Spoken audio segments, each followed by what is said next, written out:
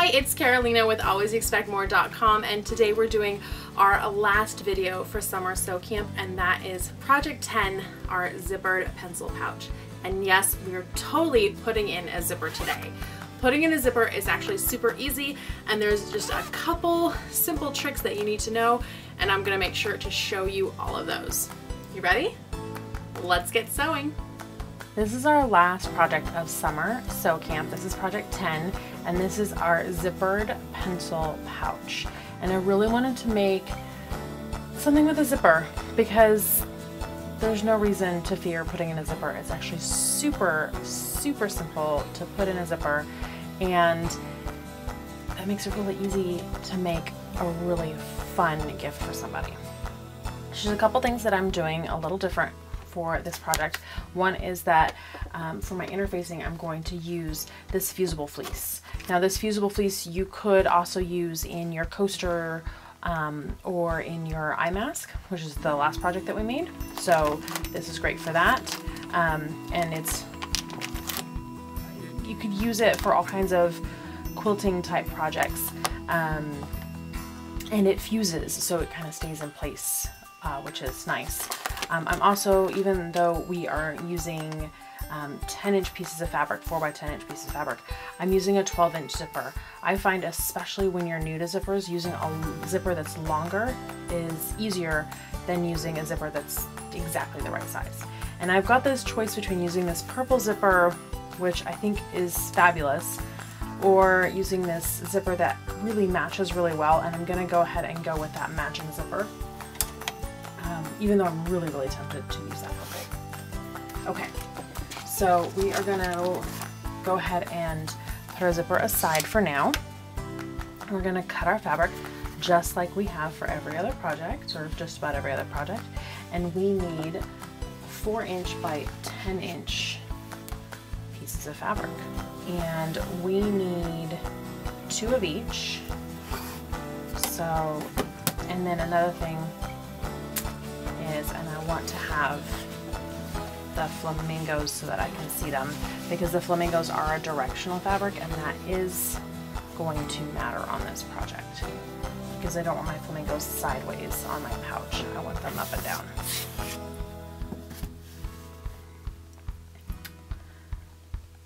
So this is going to be 4 inches by 10 inches, and I am moving this over so that there's a good at least ½ inch above these flamingos and a good inch over on this side from the flamingos, so those flamingos will actually show up on my pouch, because otherwise, with how spaced out these flamingos are, I might not end up with a full flamingo set on my pouch, and that would be sad. Since this fabric is pretty close to the color of my marking pen, I am being really dark with these marks, so they'll really show up for me. So that's 3½ inches. I need to add a ½ inch from there and go over to the 10 here.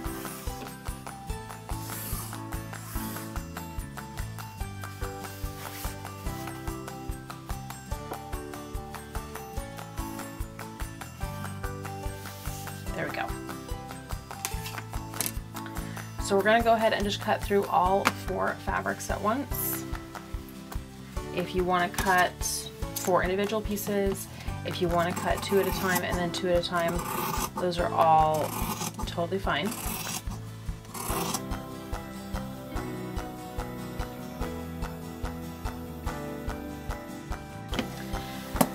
Now if you don't have any kind of fusible interfacing or fusible fleece, you can skip it.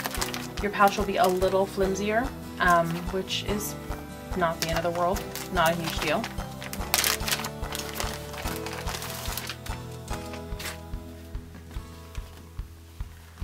We're just going to open this up, and I'm going to use these fabric pieces just as a template to cut this fusible fleece.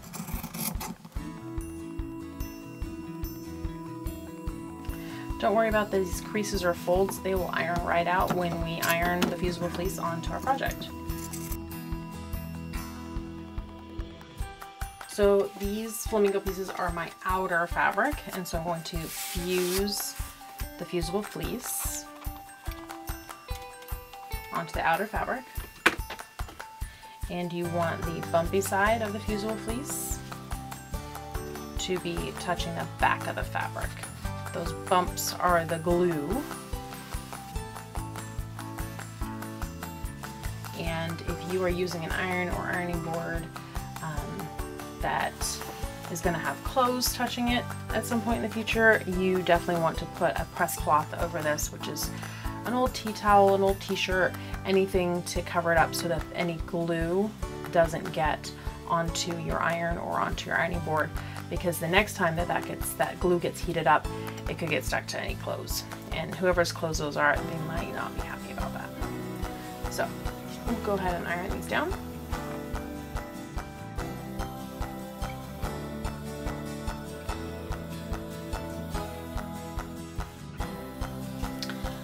Okay, we have all our pieces. We have our outer pieces with our interfacing, in this case fusible fleece on them, and then we have our inner pieces, and then we have our zipper. So there is the outside of your zipper, which is usually the raised part, and it's definitely the part where you can have access to the handle to open and close your zipper. So it's the top of your zipper, and then there's the back of your zipper. And it's important to know which is which, because we're going to be putting this together and you want the outside of the zipper to be matched with the outside of your fabric. So I'm going to take an inner fabric. I'm going to put this right side up with the zipper back facing the inner fabric. And the edge of the zipper is lined up with the top edge of that fabric. See that? And my zipper pull is way out here because, like I said, I picked a zipper that's longer than my pencil pouch is going to be. Now, if you have a right side up on this fabric, you want the bottom of your trees down here and the top of your trees up here. So this is your ground, this is your sky. Same thing with your outer. I want my flamingos, the heads up here and the feet down here. As I flip this over and line it up. I'm going to use a couple pins, and you just want to be careful when pinning because you can't really pin through the middle of the zipper. So you want to pin in here and out here. So you're kind of pinning around the zipper. If you have any kinds of like sewing clips that you like using, that maybe someone in your family has clips, those clips are fabulous to use with zippers. So it's just another option.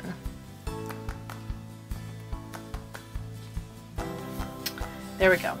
So I've got this pinned in place, and now I'm going to take this to my sewing machine and we're going to install the zipper foot so that I can stitch this with the zipper foot.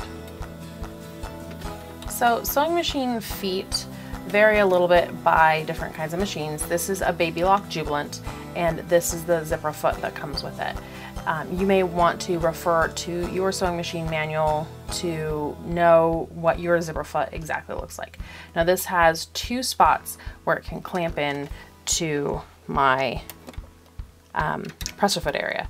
So here on the back of my presser foot is a release, and I'm just gonna release that.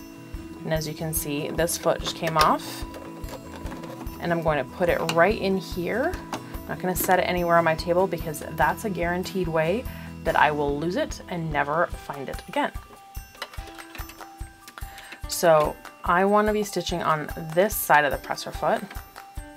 So I'm just going to lower my foot so it snaps onto that side over there.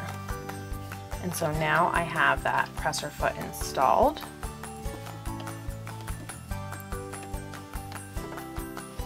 I want to move this zipper head out of the way.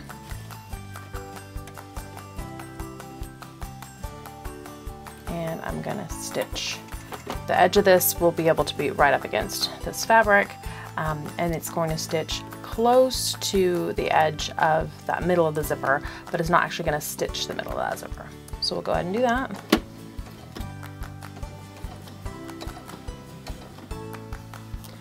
Now, depending on your machine, you may have needed to move the needle in. With this machine, I didn't have to move the needle because the presser foot was on either side.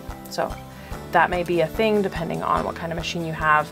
you definitely want to check before you start stitching, because otherwise your needle will hit the center of your foot and it can break and snap and just go anywhere haywire, and that's just not fun. There we go, all the way to the edge. Press our needle up, press our foot up, and then we can cut our threads. So now I can finger press, so origami fold this up and this down. And this is my check.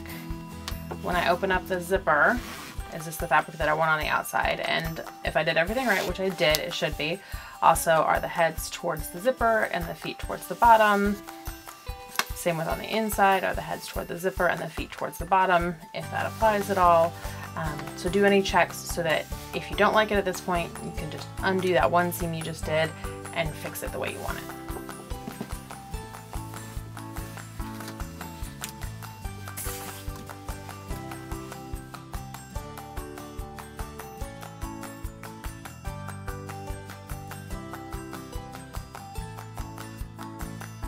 Now I can stitch this again. This time I'm lining up this edge of the presser foot with the fabric, because I'm going to be top stitching this down just to give a finished clean edge right up against that zipper.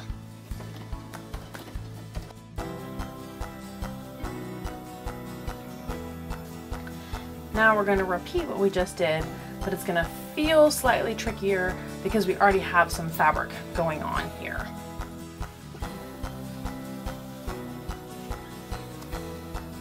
We're going to take this fabric, heads up, feet down,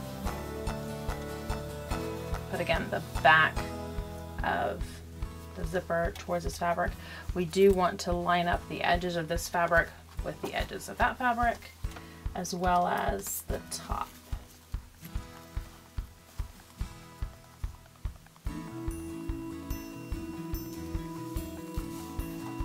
There we go.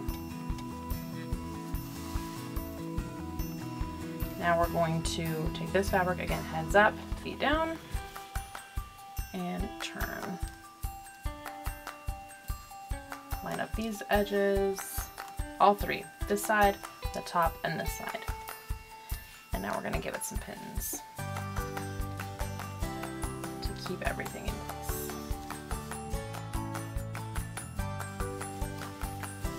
Now we can take this over to the sewing machine and we can do the exact same thing we did before. Lining up this edge, pressing everything, and then top stitching.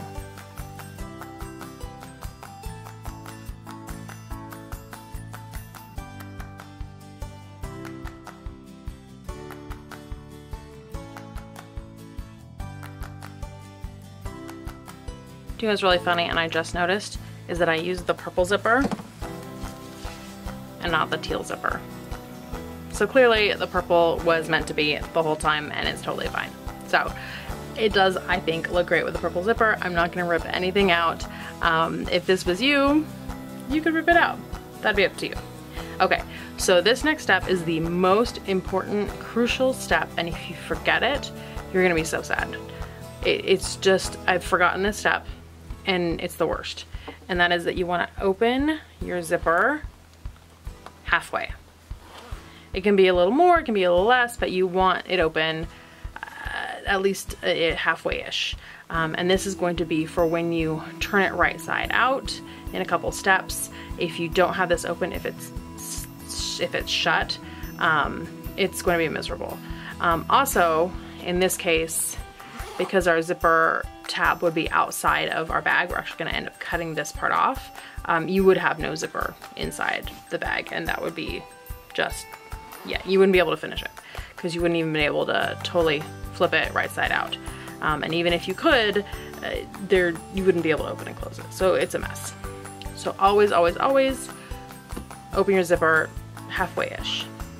Now we're going to put all the right sides together. So we're going to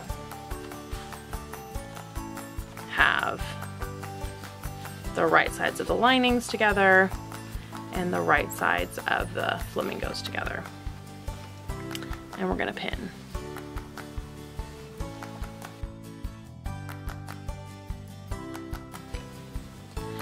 When you get to your zipper, in this case, because I've got all that fusible fleece, my zipper is definitely going to be both ends facing towards the lining.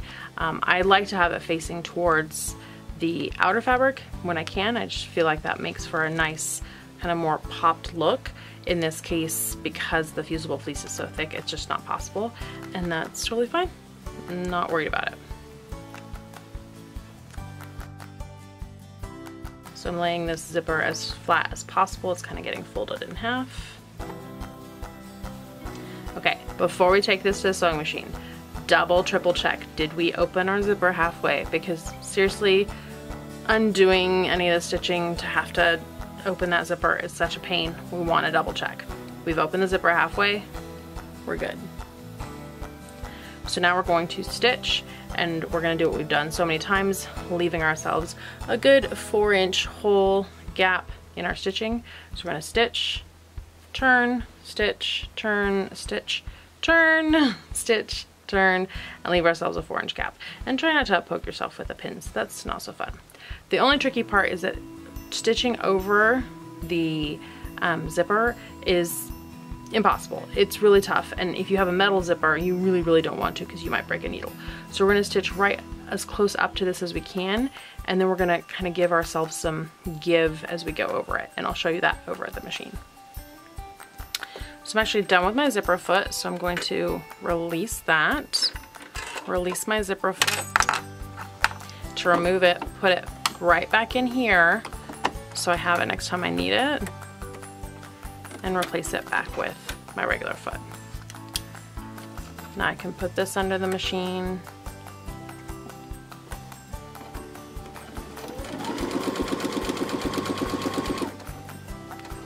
We're gonna go to the close to the end, needle down, press our foot up.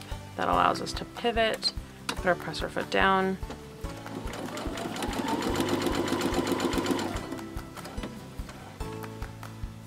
Now I'm slowing down as I'm coming up to the zipper.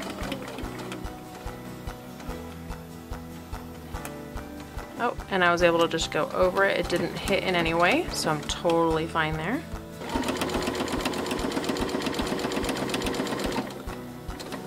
Come to my corner, needle down, press our foot up, pivot.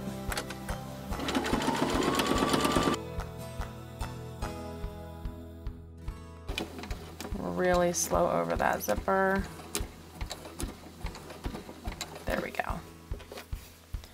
And if this metal tine here was anywhere close to that seam, I would be just picking up my needle, lifting up my foot, moving it forward a little bit to make sure that I skipped over that.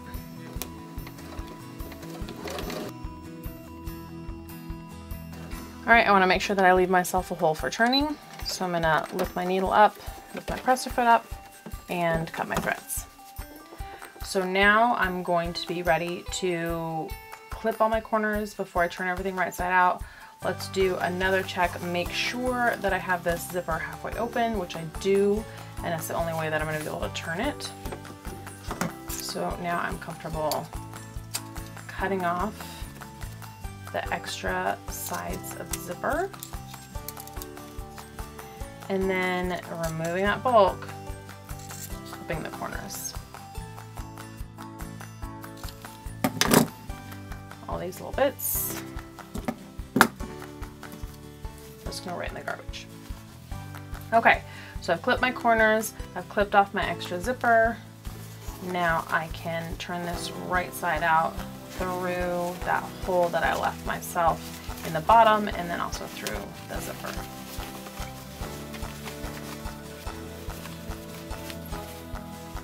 Now if I need to, which is often easier to, I can just use the zipper and unzip. Of course, the second I say easy, it says easy. What are you talking about? I'm not doing easy today. Use your fingers to poke out those corners, get nice, pretty corners.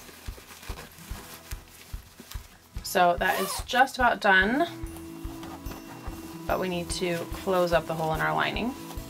So I'm gonna pull my lining out.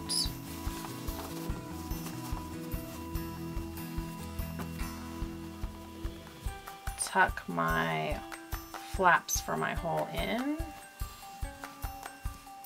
There we go. I think I'm going to use 2 pins because this hole is, gave myself a good generous size hole here. Now you could hand sew this if you wanted, but it's going to be inside the pouch. No one is ever going to see it. So I like to take it over to my sewing machine and close the hole just by machine. So we're going to go right up next to the edge, back and forth a couple times to lock those stitches. And then you want to make sure you're going through all the layers to tuck those raw edges inside and close up this hole.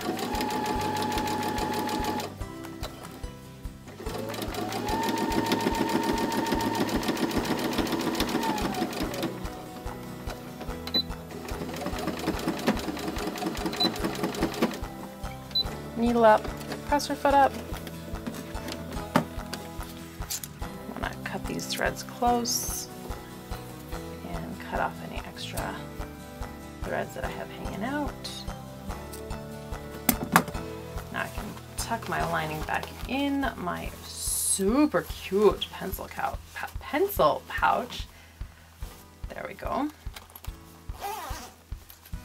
And if you want to smooth out any wrinkles that happen from turning, then you totally can give it a little hit with an iron,